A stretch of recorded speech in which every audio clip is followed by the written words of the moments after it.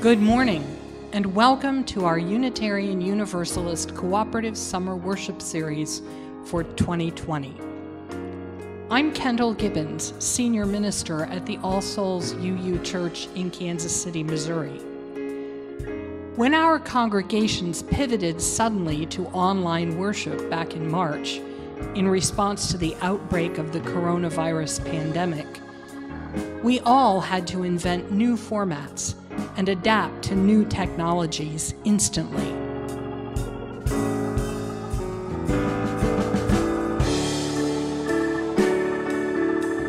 Many of our ministers and tech staff and volunteers rose to the occasion with great creativity and skill.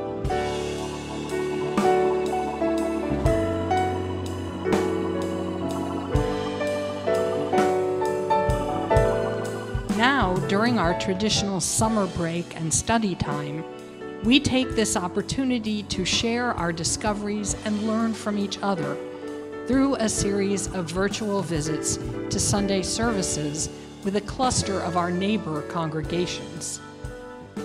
Through the gift of online worship, you will hear from some of our newest up-and-coming young preachers and some of our wisest senior colleagues. You will experience how a variety of congregations have embraced the challenges of these new formats. And our sound, video, and streaming tech folks will enjoy a little well-deserved time off. Look for our separate community online gatherings to resume in September. We hope that today's message will rouse your spirit and resonate with your soul.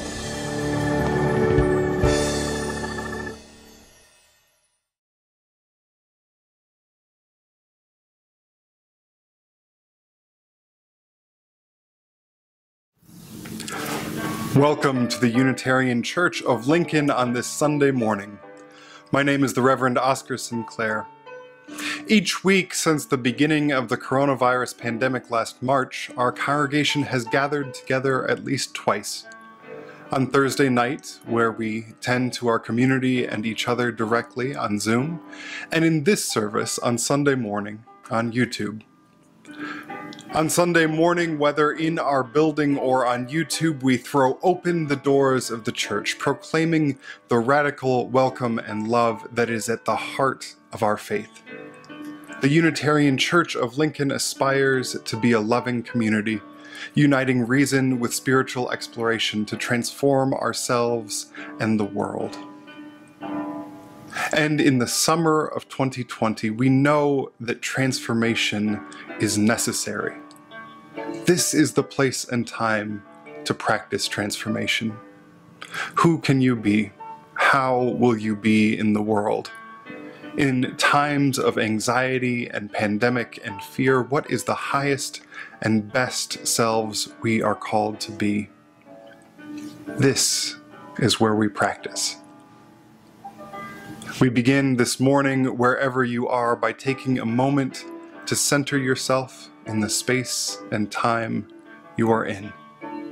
Let go of what you have been carrying. Be present in this moment, this space. Take a few deep breaths, and let us begin.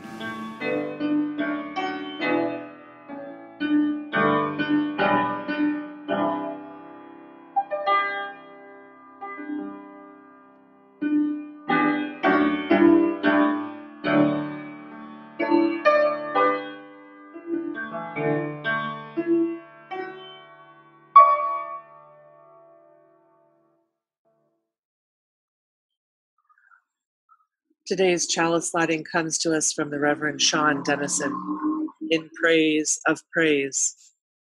Yes, even now, when so much is broken, praise tears that will not be held back, witness to the immeasurable beauty of the smile of a 6-year-old gunned down by those who praise nothing. Yes, even now, when so much is at risk, praise the blood that pulses its systole and diastole rhythm, dancing to and from the heart, even when the sky is smoke and our masks have become an ordinary necessity. Yes, even now when so much is struggle, praise bodies that sweat and tremble, muscles tense with embodied comprehension that we are headed the wrong way, and the irresistible urge to change direction, a glorious, clumsy, prodigal return. Yes, especially now, when so much is at stake, praise something, anything, so alive and extravagant that it awakens and calls you to discard despair, abandon apathy, and praise whatever brings you back to life.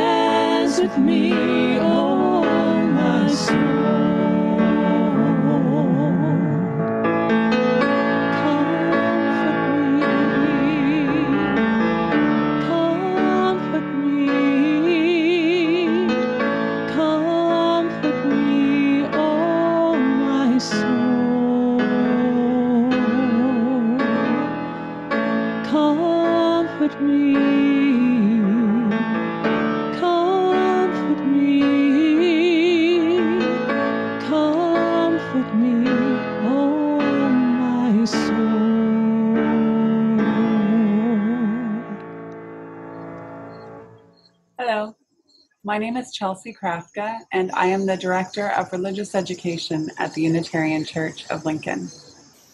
Today, we're going to be reading a story called Stay Through the Storm.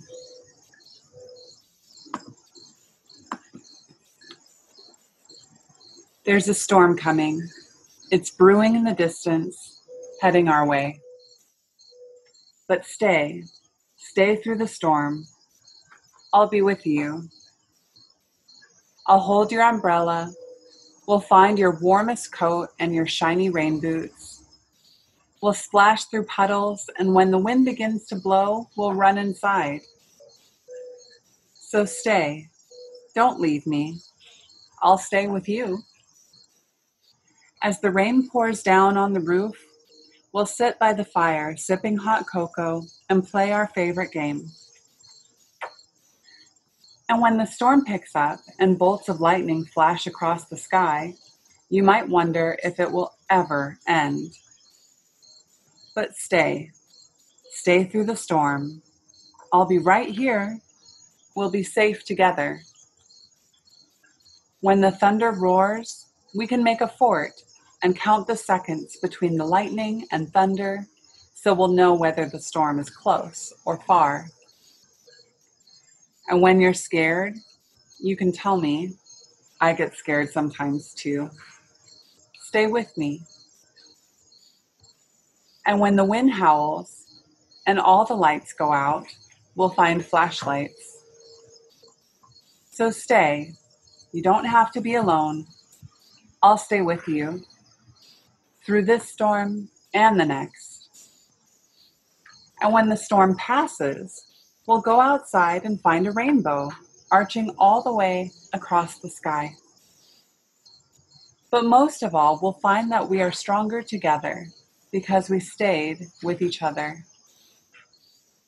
And before the next storm comes and the darkness blocks the light again, we'll make a promise to be together. Stay with me. I'll stay with you. And we'll never be alone. And that is the end of our story.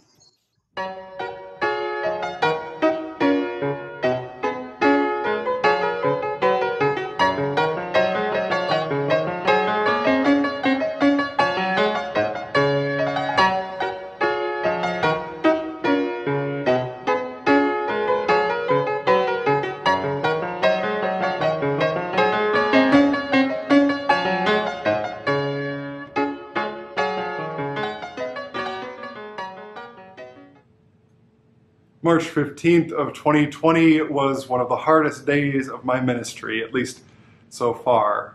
The Thursday before, on March 12th, the safety response team here at the Unitarian Church of Lincoln had met over Zoom and decided that in response to the COVID-19 pandemic, we would close the church building effective Monday the 16th. We decided to stay open for one more weekend, in part to tell the congregation in person, and in part because I don't think any of us had really come to terms with what was happening. At least for me, I can say that I did not leave public policy, spend half a decade racking up student loans, graduate from seminary, interview, get called, move to Nebraska so that I could be the minister who presided over closing a church. March 15th was the last time we gathered for worship in this sanctuary. Jill Jarvis preached, and we distributed as many hard copies of a guide to logging on to Zoom and YouTube as we could. This is the beginning of my 4th year in Lincoln. And for most of that time, when colleagues from back east have asked, how are things in Nebraska? I would answer, this congregation is alive.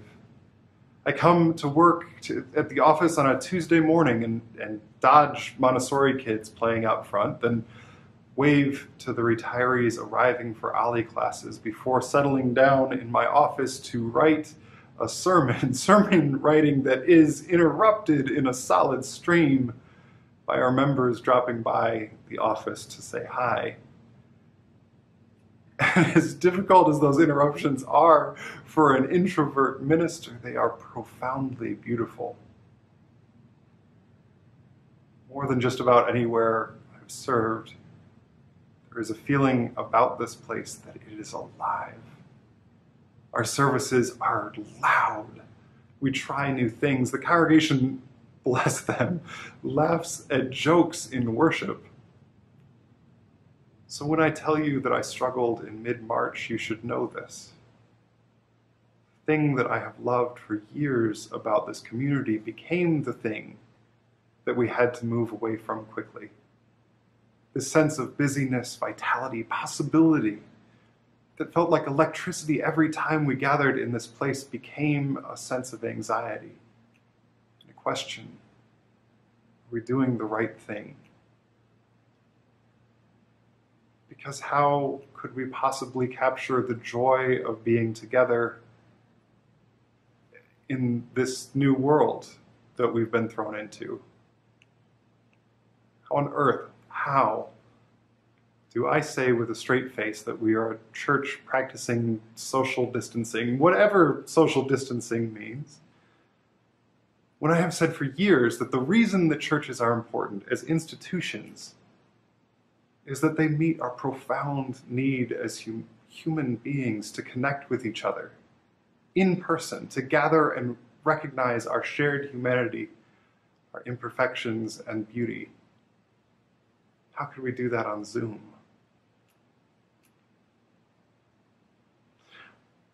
Ultimately, I think this is a question of hope. Hope in its most straightforward sense, wanting the world as it is to be more like the world as it ought to be. To know that things are imperfect and believe that they might be just a little bit different. If we can't imagine what or how the world ought to be, how we might do this thing. Where do we find hope?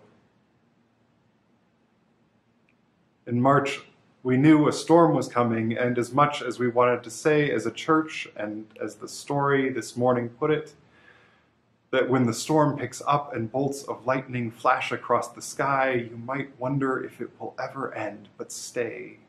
Stay through the storm. I'll be right there. We'll be safe together. It's hard to say that because the ways we've stayed together through storms in the past had to change. Staying afloat in this difficult time is done by keeping a tight grip on hope and a tight grip, even if it's a virtual grip, on community. Each week we mark joys and sorrows when we gather together here. We share our lives, the things that are joyful developments as well as sorrowful waits. As the next song plays and you enjoy the music, please feel free to type your name or the name of someone that you're holding in your heart, whether it's with joy or sorrow. Type it in the chat box to the right of this video.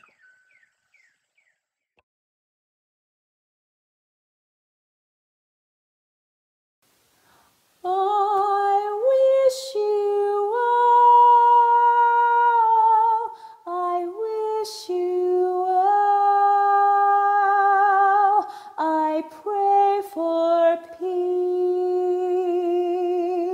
I pray for peace.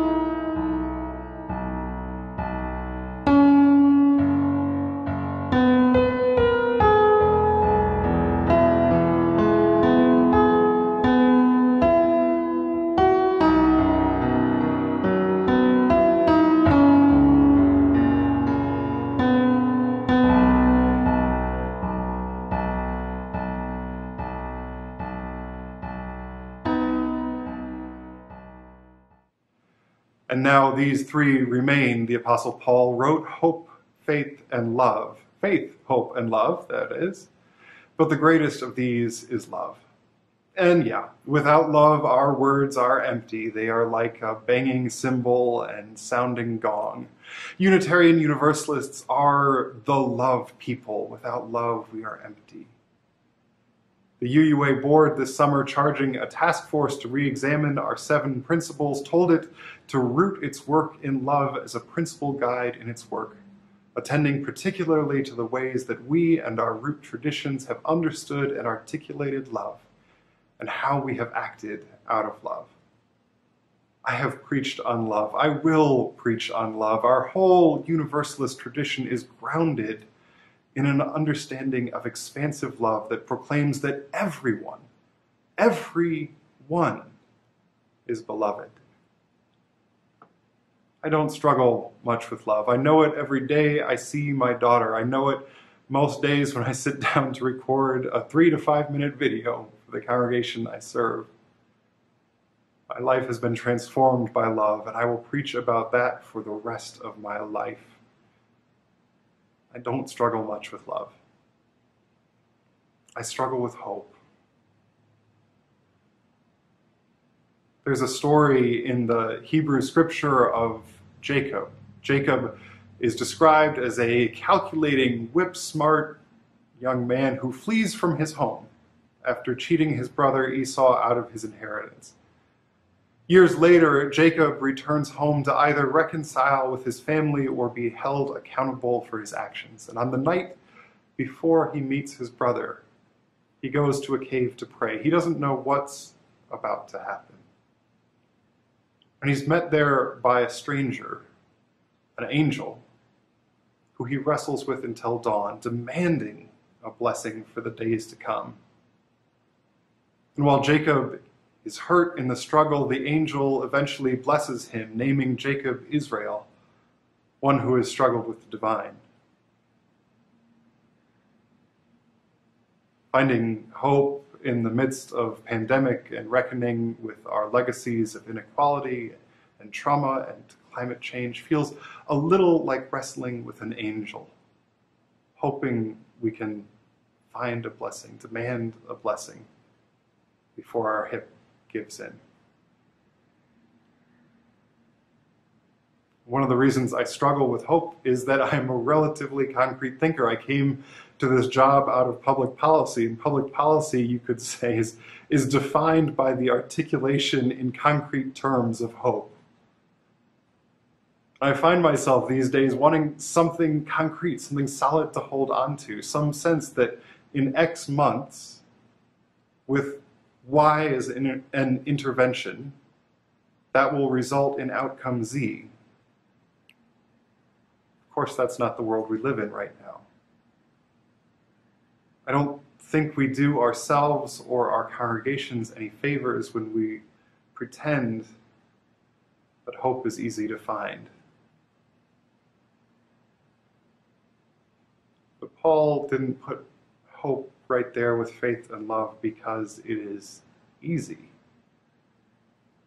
To have hope is to understand, even in this moment, that this is not the only possible world.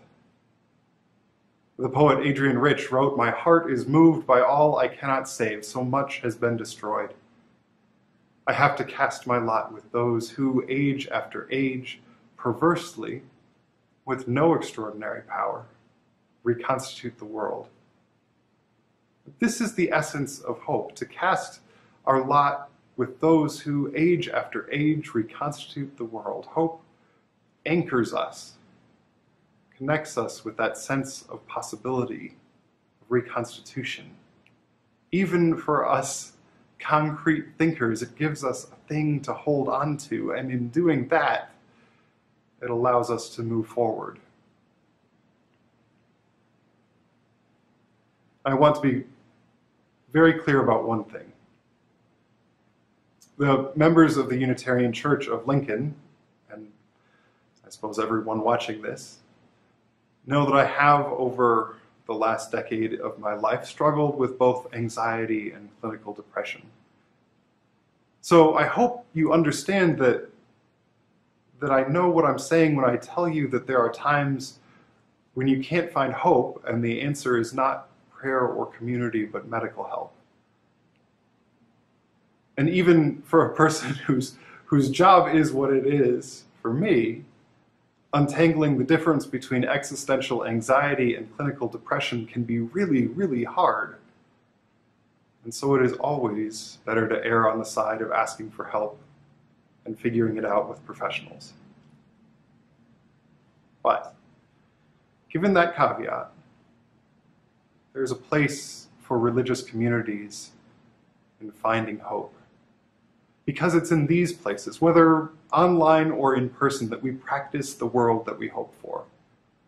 And when we get it right, and we don't always, but when we get it right, UU congregations give us a kind of harbor in the midst of uncertainty, a port to pause in during the storm before venturing out again.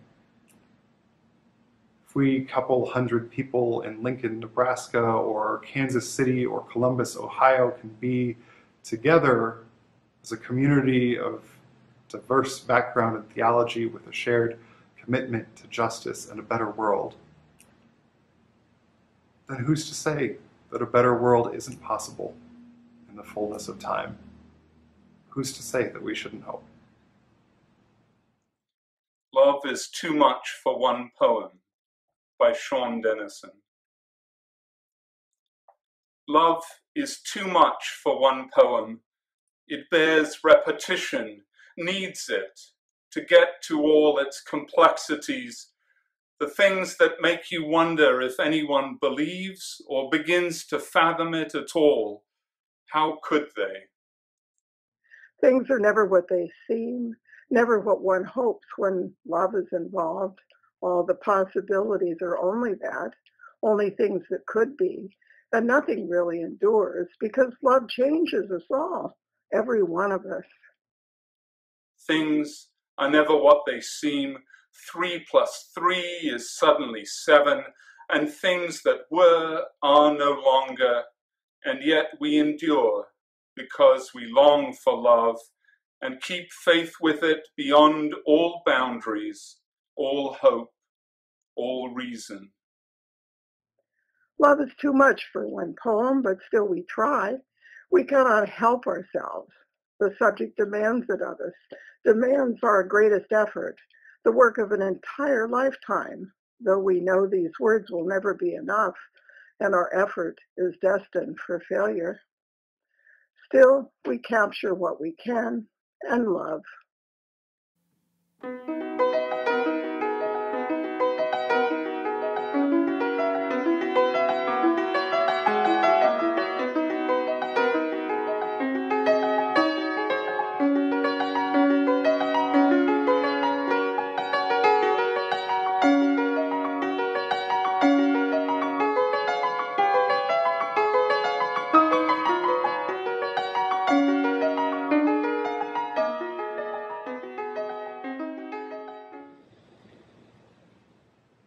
Václav Havel, the Czech statesman and literary figure, wrote that hope is an orientation of the spirit, an orientation of the heart. It transcends the world that is immediately experienced and is anchored somewhere beyond its horizons. Hope, in this deep and powerful sense, is not the same as joy that things are going well, or of willingness to invest in enterprises that are obviously heading for success, but rather an ability to work for something because it is good, not just because it stands a chance to succeed. Havel writes that hope is being anchored beyond the horizons of the experienced world. Hope is not being content with the world as it is. And we're pretty good at that. As Unitarian Universalists, we are well-versed at discontent, and we are clear and getting clearer about pointing to the injustices of the world and proclaiming that this is wrong. But where I think we struggle is in making the positive case right now. The case that not only critiques the world as it is, but points to the world as it ought to be. What is the anchor somewhere out beyond the horizon that draws us on? Usually when we think of anchors, we think of them as something to keep us in place, to hold us, to anchor us, literally, to hold us steady as the world around us moves. But historically, and in sailing, there's at least one other use for an anchor. So imagine for a moment you're on a sailing ship in the 19th century. It's big, 150, maybe 200 feet long.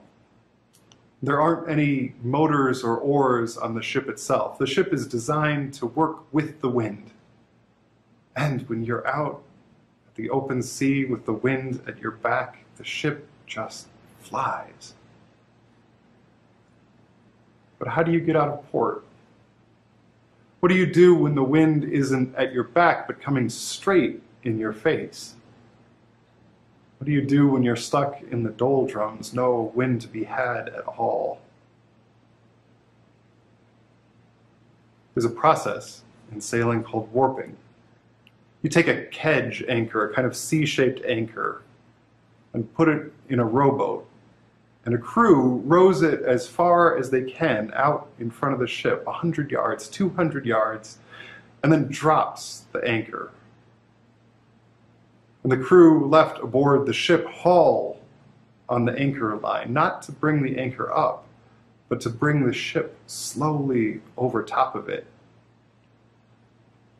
And then the crew pulls the anchor up, puts it back on the rowboat, and the rowboat rows another 100 yards, drops the anchor, and repeats the process. It is not a fast process, and it is back-breaking work. But in this way, even the largest ship can move forward. So we can think of an anchor as a kind of quite literal motivation when the wind is against us. And that is also a distinctive aspect of hope. Because unlike a kind of naive optimism, hope does not require that the wind be at our backs. It is not moored to a certain understanding of the experienced world. Rather, hope is a kind of faith statement anchoring us, but anchoring us over the horizon, past what we can see. And that's what we need right now, because make no mistake, the months since we closed the building here in Lincoln have been some of the hardest of this congregation's history. The profound challenge of the movement for Black lives requires those of us who have moved through the world with privilege to do hard, at times thankless work, to engage and change the systems that we've set up and participated in for generations. There's a presidential election of some consequence coming up in less than 90 days. And underlying and interweaving through it all is the existential threat of climate change. And so if this sermon carries the sailing metaphor forward, then right now we are in the midst of a huge storm when the wind cannot be counted on to help us move forward. And I still can't articulate exactly what I hope for in this moment. Hope is the thing I struggle with. A better world, yes.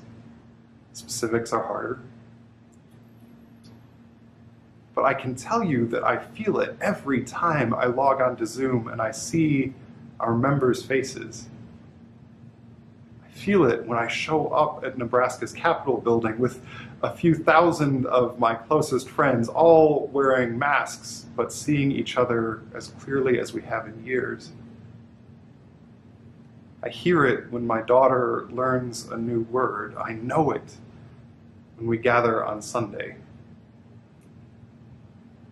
And so, like the story goes, when the wind howls and all the lights go out, we'll find flashlights. So stay. You don't have to be alone. I'll stay with you through this storm and the next, and when the storm passes, we'll go outside and find a rainbow arcing all the way across the sky, but most of all, we'll find that we were stronger because we stayed with each other. And before the next storm comes and the darkness blocks the light again, we'll make a promise to be together. So hold on to hope. Drop an anchor out over the horizon and we will go there together. Be at peace, beloveds, and amen.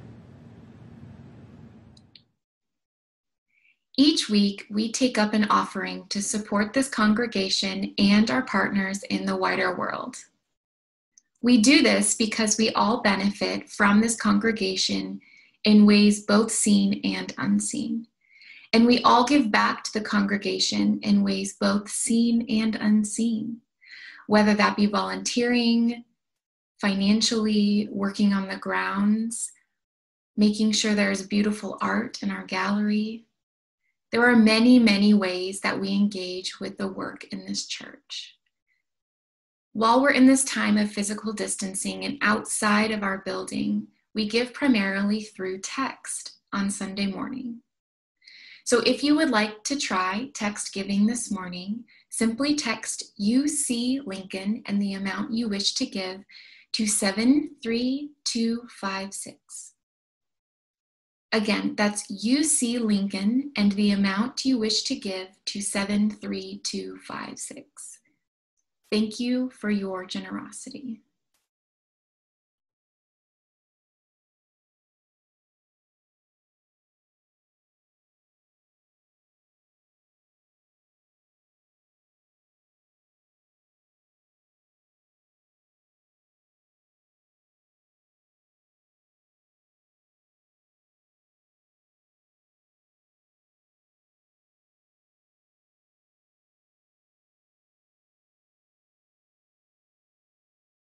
I-M-U-R-E. That's what I said, I-M-U-R-E. Don't you see, I-M-U-R-E. That's what I said, I-M-U-R-E. Don't you see, I-M-U-R-E. That's what I said, I-M-U-R-E.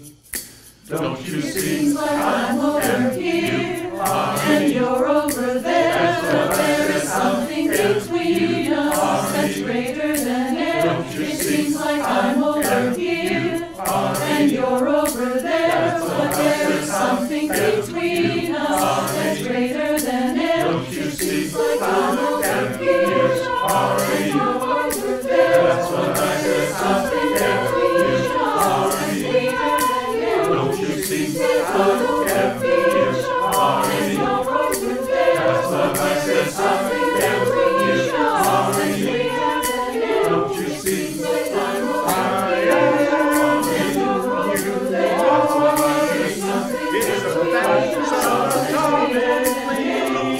greater than air. Don't you see, I'm over here, and you're over there, that's what I said, something between us that's greater than air.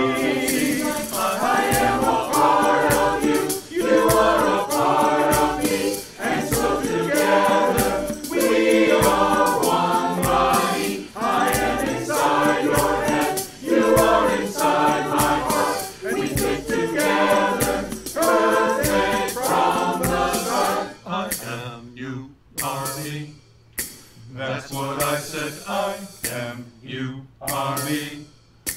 Don't you see, I-M-U-R-E. That's what I said, I-M-U-R-E. Don't you see, I-M-U-R-E. That's what I said, I-M-U-R-E. Don't you see, I-M-U-R-E. That's what I said, I-M-U-R-E. Don't you see, I-M-U-R-E. That's what I said, I-M-U-R-E. Don't you see, I am a part of you, you are a part of me, and so together we are one body. I am inside your head, you are inside